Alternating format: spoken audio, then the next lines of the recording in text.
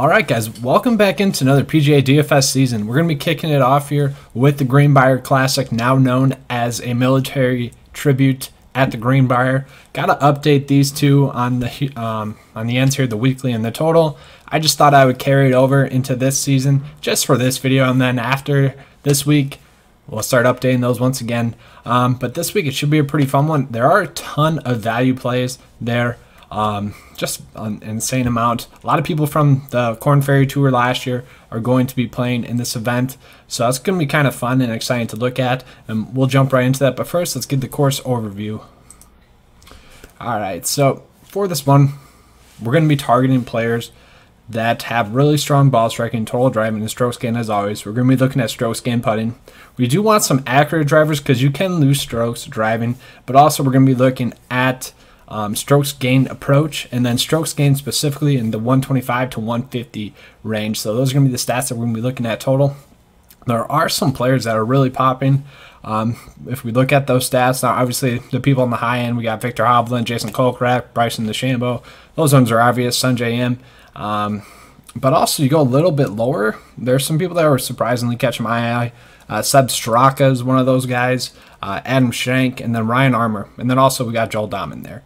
But let's get into the picks for this week. Alright, so getting into the picks for this week, I do really like the high-end side here. There's a ton of actually really strong plays in the high-end. Bryson DeChambeau, obviously, he's kind of in a class of his own. And you got Viktor Hovland, who's just been a stud. If you look at his PGA Tour starts, and then also if you look at his Korn Ferry Tour starts, those have also been really good as well. Jason Kokrak obviously had a great year last year, ended very strong as well. Actually helped us cash that last week there, but 22 out of 23 made cuts. I do really like that. He did finish T3 here last year as well. Bubba Watson just has great course history here. Sungjae Im should be a really strong play. He's also one of the better stat fits in the field. We kind of know with Sungjae Im, as long as he doesn't overplay or overextend himself, he's going to be, you know, a fine play. Joaquin Niemann here, T5 and a T29 in his last two starts here. Also one of the better stat fits here. Top 25 in strokes gain approach.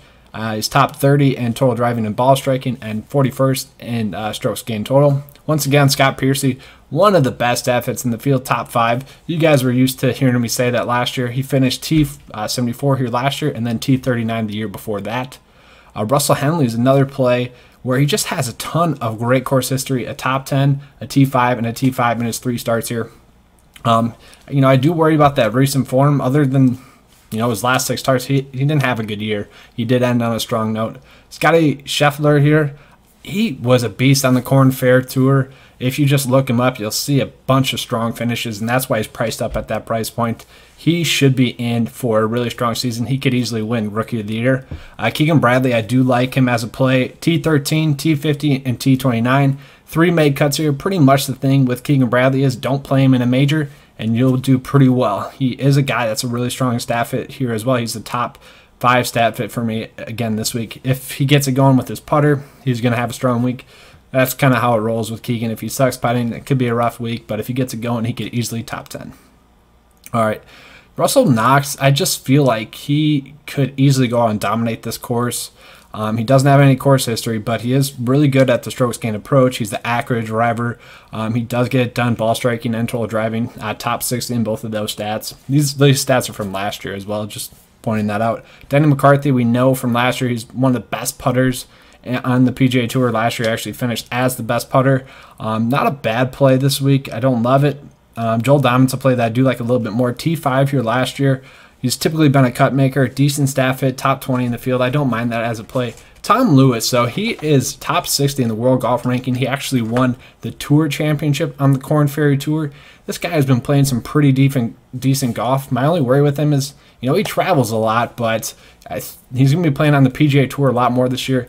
At that price point, I think that's going to be a strong GPP play. Kramer Hickok, he's another guy that, you know, ended the year pretty well on the Korn Ferry Tour. He made some splashes last year on the PGA Tour, but this is a course that should fit his style of play. Seb Straka, top 5 stat fit this week. He's a guy that, you know, ended the year pretty decent on the PGA Tour. He had some spotty miscuts there, but other than that, performed pretty well. I really don't mind this GPP play. Like I said, he is a top 5 stat fit this week. but he could be just one of those guys where he's a good staff fit, but for some reason he just doesn't make the cut. Ryan Armour I do like as a play. I feel like this seems safe. He's an accurate driver. He has good course history here thus far. Just seems like a safe and easy play. Kind of same with David Hearn. So David Hearn and Ryan Armour, they're both accurate drivers. Hearn hasn't missed a cut here in his last 3 starts, a T30, a T14, and a T2. Like I said, he's 13th in driving accuracy. Ryan Armour was 4th. Ryan Armour finished T21, a missed cut in T22. So both those guys are kind of just guys that should make the cut. All right, going a little bit lower here. Lanto Griffin, he's a guy that played pretty well on the Latino American Tour, but he also played pretty well on the Korn Ferry Tour. You know, really not a bad GPP play at that price. I don't mind it too much. But this whole section's pretty good. We got Bryce Garnett, who, as you guys know, we've played him quite a bit down the stretch last year. Don't mind that play. He did have a miscut here last year. Same thing with Sam Ryder. But Sam Ryder's one of the better stat fits in the field. He's a top 10 stat fit this week. I think he's going to be a strong play. Like I said, though, I do kind of worry about the miscut from him and Bryce Garnett. Kevin Chappell, I'm pointing this out because he's 3 for 3, but those starts have been a long time ago, so that's kind of skewed there. I don't like that play. I just kind of want to point that out so you guys don't get misdirected there. Doc Redmond was a rookie last year that had a pretty decent year. I don't love this play too much. Definitely going to be more of a 5% GPP play for me if I end up playing him. Brian there, I don't mind this play. I don't love it, though. He is a really accurate driver. He's kind of a plotter. He can put the ball where he wants to, so if the course is playing like how we think it will, he should be able to make the cut. JJ Spawn has good course history, a T13 and a T29. He's another guy that, had some stretches of some really good golf last year. Kind of was a surprise last year. The year before that, he had a really poor showing. So it was nice to see him play well last year. Maybe he can, continue that into this year. Nate Lashley, kind of surprising at this price point. This is a guy that won, a tournament last year. He also kind of came out of nowhere, but he's a pretty decent stat fit. Yes, he hasn't played well recently, I guess recently in quotes, but I just like him at that price point. I'm not going to go too crazy with him, but maybe 10-20% ownership on him in tournament lineups. Roberto Castro, I'll touch on him in a second here when I bring up some core plays. Harris Inglis is another play that I like. Guy was a cut maker last year. He did have a missed cut here last year and the year before that at T29, so we don't love that, but pretty decent stat fit. Don't mind it. Hank Lebioda was a guy that we played quite a bit early on in his season last year, and then he really fell off, which was kind of worrying. He did have a decent finish at that Tour Championship on the Korn Ferry Tour, but I don't think I'll be playing him. I don't think I'll be playing Peter Molinari, who I played quite a bit down the stretch. Peter Molinari has made 2 straight cuts here, though. Johnson Wagner finished T65, miscut, and T32 in his last 3 starts here. Not a horrible stat fit.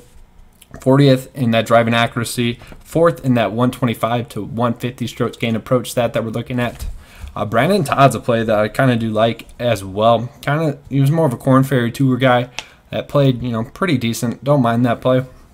DJ Trahan, he was a guy that we played quite a bit last year as well. I do want to mention, let me go back real quick. Brandon Todd did have a T6 finish here in 2015, but getting back to DJ Trahan, he was a guy that we played pretty good amount before he got injured, and then once he got injured, it took him a while to get back, and then we kind of played him again. So he typically is a pretty accurate driver. I don't mind this play. He does get done total driving as well. Definitely worth a GPP play. Tyler Duncan, T39 finisher last year. He's also an accurate driver. 14th in that. He's top 50 in total driving and ball striking as well. Don't mind him at that price point.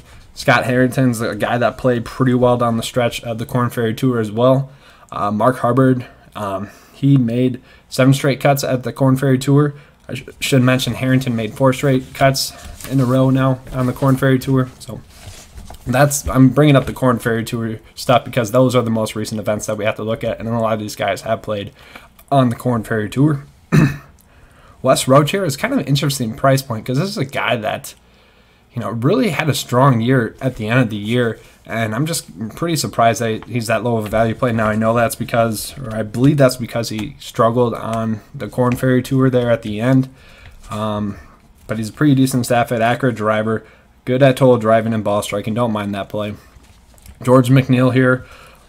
If you have to dip lower, you can dip down to him. I don't love that play, but that's kind of the last of the plays I would go with if I have to. But let's try to finish out this GPP build for you, and then we'll get into the core GPP, not the core GPP plays, but the GPP plays that I want to highlight. Like I said, this is just going to be a GPP lineup. Just kind of want to put one out there. Probably won't even play this, but just kind of getting the ideas out there of which GPP plays I like and which ones I don't. All right, let's just plug someone in there. All right, that's what we're going to go with. All right, now let's get into those top GPP plays. All right, so Adam Schenk here. This is kind of more of a price point play. I just really like the price.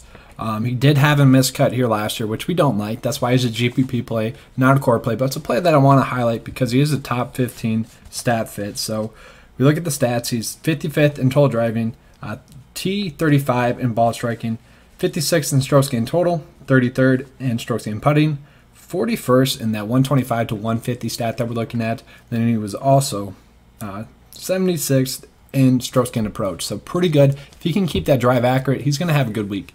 Now, when we look at recent form, and I had that asterisk because, you know, it's not really recent, but this is kind of where they left off this season. So T24 miscut, T18 and T6.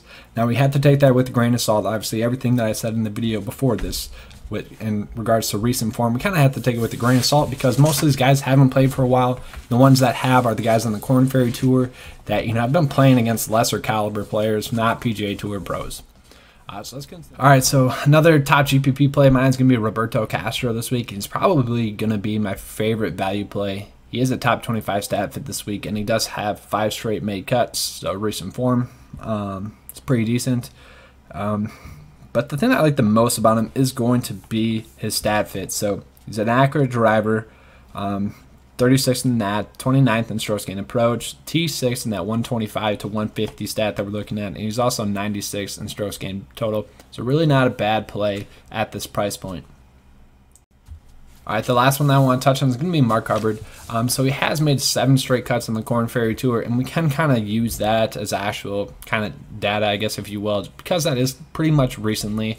The thing that I like about him as well is he does have course experience here. He has made 2 cuts here at this course. Now, they're not great finishes. Typically, I like to see a T30 finish or better, but still, I like the fact that he has played this course.